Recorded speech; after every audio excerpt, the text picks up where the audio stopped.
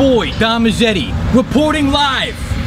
Well, it was live at some point from BSL TV 45 here at Zoo Culture, where owner and local Make-A-Wish charity case, Bradley Martin, is known for saying the phrase, "every day is arm day." Being that it's Bradley Martin, I'm inclined not to believe a goddamn word that comes out of his lying goddamn mouth. Mainly because for Brad, it looks like every day is rest day.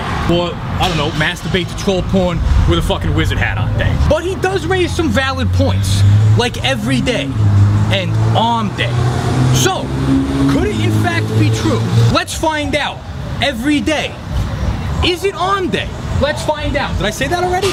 Anyway, let's find out. I'm gonna break down each day of the week and see if your arms are trained on that day. Now, as we know, on the Meathead calendar, the days go by body part. Chest and back and shoulders. This just hit me right in the dick.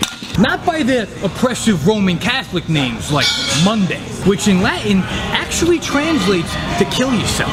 You see, on the Meathead calendar, Monday translates to chest day. Sounds much better, doesn't it? So that's where we're gonna start. Make it look like I'm doing the whole stack here. Okay, don't actually get the stack, but like get this part. Okay. Oh, chest day!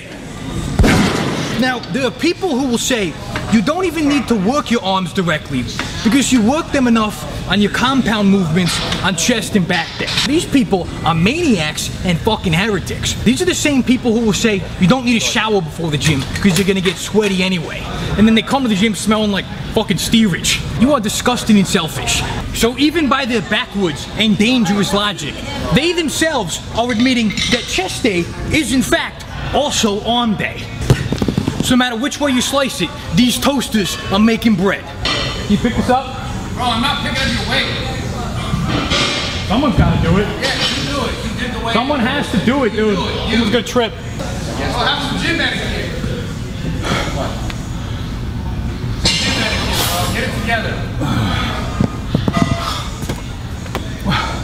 Good enough, man. Now let's put this theory to the test with everyone's favorite chest and now arm workout.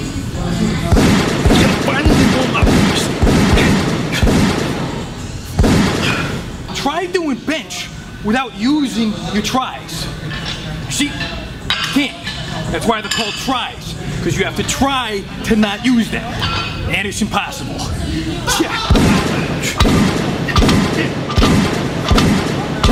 Or even isolation movements, like chest flies.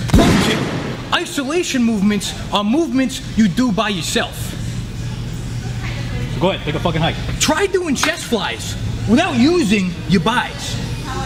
You literally can't. It would just, your arm would just snap off. Like